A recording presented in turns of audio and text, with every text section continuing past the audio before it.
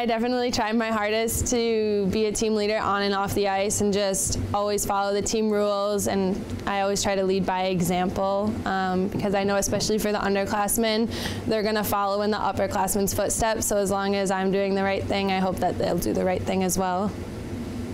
A lot of times they've had 2 captains and 2 alternates as well, so this year being the only captain, it's definitely a lot more responsibility, so I think the team has like the alternates to look up to as well, but I think, yeah, there's a big responsibility being the captain.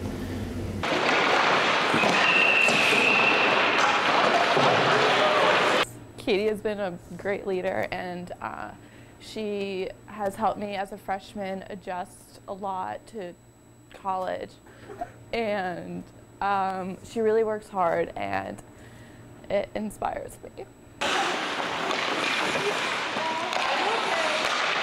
think Katie's a good captain. She's a good role model both on and off the ice. She's been inviting since the day we've got here, and she definitely is someone that anybody can respect on the team.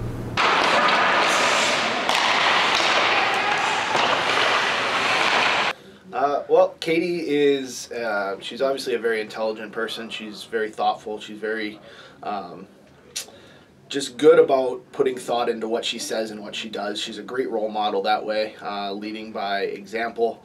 She's somebody that I think our younger players can definitely look at and see the right way to do things on the ice, off the ice, really in every situation. She's somebody that the players feel comfortable coming to and talking to when they have questions or concerns. They're very comfortable coming to her, and she does a great job of handling those situations and understanding what kind of things she can deal with and what kind of things she needs to get the coaches involved with. So she does a great job of handling all these situations, and like I said, she's just somebody that I think that everybody's really comfortable with and everybody's really able to look up to.